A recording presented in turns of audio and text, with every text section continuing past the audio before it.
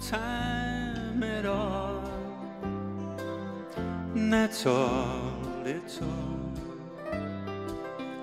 for me to find an answer in your love and love.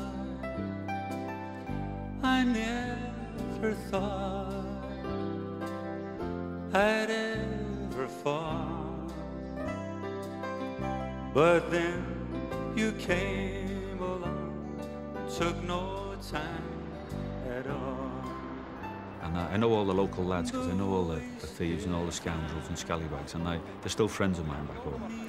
And they would all say, Charlie's gone all religious, you know. He's gone off his head, you know, but I mean, he's done this sort of thing before. He'll come back, you know. And thankfully, I never did come back.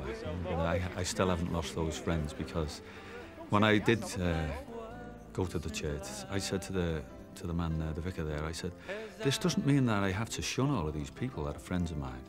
And he said a lovely thing. He said, no, Charlie. He said, you don't shun anybody. You go anywhere in the world, he said, but you keep your sign and your symbol, he said, and your standard is up there on the cross. He said, so keep those friends, go wherever you wish, but never lose sight of your standard. That time was not about to change its ways for me. Time turned me bitter, time turned me cold. You put the sweetness back, turned my grave to gold. In my profession, it's not particularly fashionable to admit to a belief of any shape or form, because the current trends are to sort of, to my way of thinking, to be as vulgar, as crass, as sort of anti-authoritarian and all the rest of it as possible. I don't subscribe to that view, and lots of people will slam and condemn me for it. I like a good laugh. I'm not perfect, you know. I have all of the failings that everybody else has, but deep inside me, the hunger is for all that's good and all that's, you know, all the old things like kindness and sort of, you know, honesty and all the rest of it, even though I've failed miserably on many occasions. How it's for no man, and I could see that time was not about to change its ways for me. Time turned me bitter, time turned me cold. You put the sweetness back, turned my grave to gold. No time at all,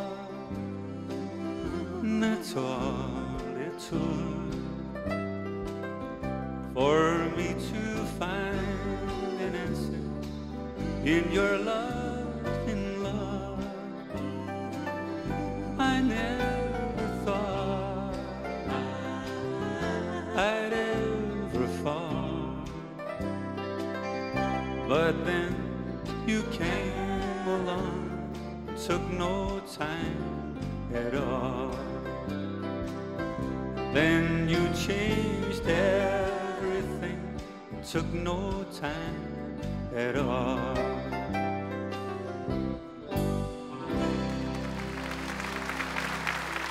Went back to navvying, and I thought, well, I can't spend my life being a navvy, so what can I do, you know? And somebody said, Charlie, why don't you go into teaching? And I thought, oh, that's great, you know.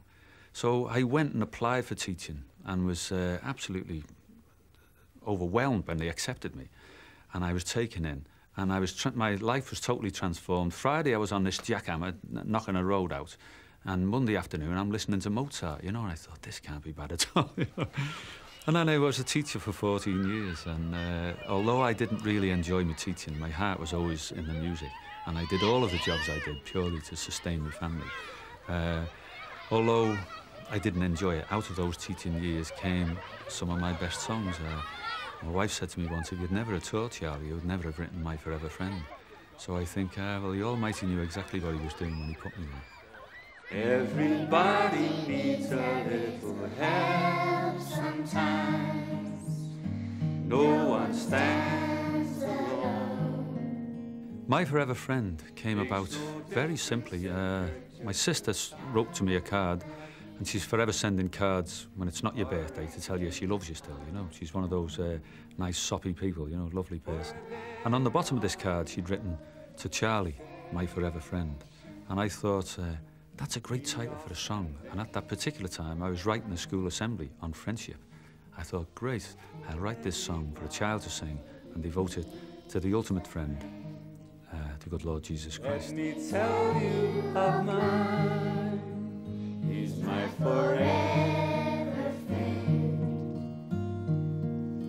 My leave me never friend.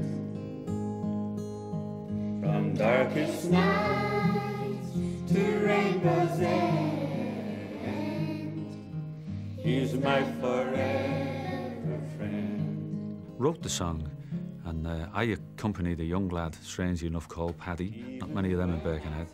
And this lovely character stood up in front of the school. I played the guitar and he sang. The teachers are in tears. And what's happened to that song is amazing. It's now played in churches, at funerals, at christenings. It's been a great sort of comfort to people in hospital. And it's been incredibly good to me. And the good Lord has taken that sort of simple song, as I always called it, and brought great consolation to many people.